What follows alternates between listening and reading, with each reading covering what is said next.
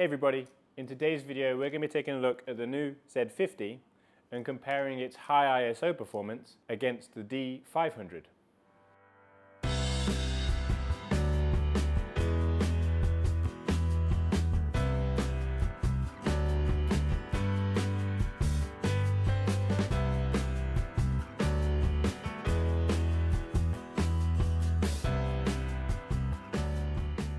Just to let you know, this video is currently being filmed with a Z50 and using its 16 to 50 kit lens as well. So this is effectively what is recording me right now.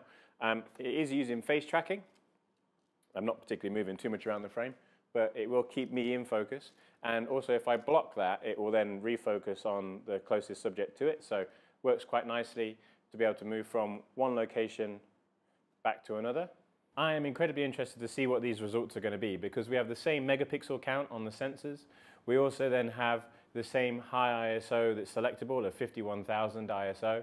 So it's going to be really interesting to see if that then conveys into the type of noise performance that we get. Can we notice any differences between the Z50, the D500? Are there any differences in processing? Are there going to be any differences with the Z50 having on-sensor focusing? That's what we're going to take a look at today. So I'm particularly interested to see how this is going to come out. Now, just before we start looking at these results, as always, I am just showing you what the camera produces. I want you to have your own opinion on that. I will obviously talk about my thoughts and my opinions, but if you're sitting there going, well, I don't agree with that, that's perfectly fine. Especially when it comes to ISO, noise performance, grain. Some people like it, some people don't. It's a massively personal thing. So look at what I'm showing you and then make your own assumptions from that as you do with your own photography. I'm going to be testing them all the way from low ISO all the way up to their highest ISO settings. So yes, this is not kind of a out and about, real world. This is more of a exact location, exact situation, exact subject. That's what we're going to be doing here. When it comes to high ISO performance, personally, I don't think people use high ISO options enough to get the best out of their other settings, so to shutter speed and aperture, but everyone's entitled to shoot the way they want to. So let's go take a look and see what the results look like. Hey everybody, so to keep this video a bit shorter, what I've done is we're going to start at ISO 400 because at the base ISO there's not really any difference. Z50 on the left, D500 on the right, and both of them are with the 50mm lens on them. Both of them are ISO 400 obviously, both at f8 and both at a 25th of a second. So we'll go take a look at 1:1 first of all. So at 1:1 you can see that both images are really nice and sharp, lots of detail, there's not really any noticeable noise. Only until we start kind of looking at these blank shadowed areas do we start to see a bit of noise come through. And they're almost identical as you would expect them to be, or as we expected them to be. When we go to 2:1, we can see that they are starting to handle their noise differently. If we look at this grey square here, it almost looks like larger grain than it does on a D500. The D500 looks like finer grain, but I would still say that the level of noise is the same. So overall, ISO 400, very similar, although we can start to see that there's clearly going to be some differences as we go. In this blue colour here, it does appear that the D500 has more noise, whereas I think in this grey colour, it looks like the Z50 has more noise. What I think it's going to be as we get further into this video is it's going to be about your personal preference when it comes to noise. So ISO 800, again Z50 on the left, D500 on the right. If we go in at 1:1, everything's still nice and sharp. Everything that's kind of lit and got detail in there, it's all just still really nice and sharp. We can start to see noise coming in these areas of the frame. So at 2:1, you can see that again the level of noise is about the same. But if we look at particular colours, it looks ever so slightly different. So I feel like this grey on the Z50 produces more noise, whereas quite clearly this pink on the D500 produces more noise. So does this lime green colour as well. So there's definitely a difference in the way that they produce their noise, but you're not going to notice this difference in everyday photography. They're very similar at ISO 800 and perfectly acceptable at ISO 800 as well.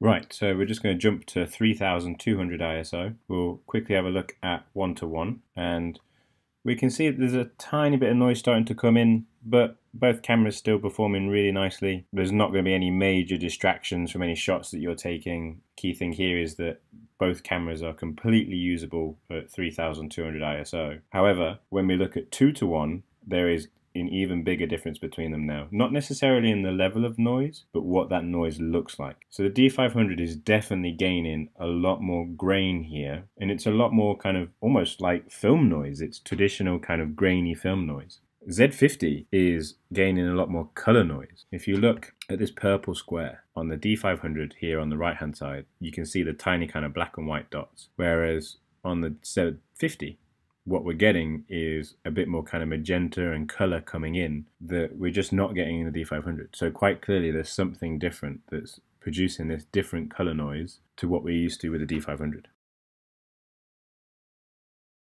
Okay, so 6400 ISO, let's go take a look. So at 1:1, we can see the noise is starting to come through in the image. It's still not hugely distracting. Some of you might think that this is starting to get a bit too much, especially in some of this white area up here. In the areas that are lit, that are in focus, it's still nice and sharp at 1:1, so definitely still usable from both cameras. But when we go to 2:1, we can start to see that things are progressing the way that we thought. So D500 is still getting the grainier noise. It looks like it's finer grain, but the Z50 is suffering from color noise, whereas the D500 is not suffering from any color noise. Obviously there's no noise reduction or color reduction turned on the D500 or anything like that, so it's not like it is there and it's been removed. The D500 has no color noise like the Z50 is currently generating, but in replacement of that color noise we're getting this kind of finer grain, and it does appear so in some situations that it might look like the D500 has slightly more grain. As we move around the frame, again, it just appears, because of that finer grain, it just appears like the D500 has slightly more, but depending on where we look, you can see here that we're getting color noise in the Z50 where we would not get noise in the D500. So there's definitely a difference. And as I mentioned, this is just going to come down to your preference. What you're going to be preferring in your shots. What are you going to find easier to fix afterwards? How is it going to be easier for you to edit these images, for example? Is color noise going to be easier for you to fix, or is that fine detail grain going to be easier for you to fix? So 12,800 ISO on both cameras. We'll go take a look at 1:1. So at 1:1 we can definitely see that there's way more noise in the shot at 12,800 ISO, as you would expect. And again, it is all about how the grain is different. You get this fine kind of on the D500, and then on the Z50 we're getting this kind of grain that's got more color in there. There's a lot more color noise going on. I kind of feel like it's not too bad at 1:1. We could still easily go and clean this up. We could do noise reduction, we could clean this up. The shot is still going to look okay if we needed to shoot at 12,800, which is a fair thing to say with kind of today's technology and ISO performance, for example. At 2:1, we get a much clearer picture of what's going on. And again, it is just that fine grain on the D500, whereas the Z50 is just producing this kind of, it's almost like a slightly larger grain and mixed in with the color noise. And as I mentioned, it is just preference. It is going to be preference. There is no real difference in kind of detail or sharpness. So it's mainly just going to come down to preference, what type of noise you prefer. Just depends on your workflow and any editing that you're doing, I suppose. Okay, we're at 25,000 ISO, and as we've kind of come to see with the other examples, it's kind of more of the same thing really. So let's go take a look. Here we are at 1:1, and it is just all down to your preference of grain. I personally wouldn't say that there's going to be much of a difference in terms of detail and sharpness. It is just down to the D500 is that kind of black and white fine, almost film-like grain, whereas this Z50 is producing a lot more color noise and it's just not as kind of a fine grain. We'll take a quick look at 2:1, and again it just kind of reaffirms that we've got, if we look at this purple square here, lots of color noise in the Z50 but none in the D500 at all. But then the D500 looks like it's got more grain. Just looking at noise performance, and we can see the difference right there in front of us. D500 has a lot of grain, but Z50 has a lot of color noise. Okay, so here we are at 51,000 ISO. It's definitely some interesting things to look at in this shot. So let's go take a look, see what we can see. So at 51,000 ISO, the key things to take away from here, obviously there's a lot of noise in both shots, so we're already here at 1:1. But for me, although the Z50 has a lot more color noise in there, I do feel like it looks sharper. Also, there are just bits of certain details that appear to have just been removed on the D500 shot, for example. So what I'll do is we'll go in at 2:1 and I'll talk to you about some of this stuff. So here we are at 2:1, and you see this gold ring here that was there in earlier shots is kind of there but completely gone. If you weren't looking for it, you wouldn't have noticed it. This gold ring here as well is almost gone on the D500 shot. It's there in the Z50 shot.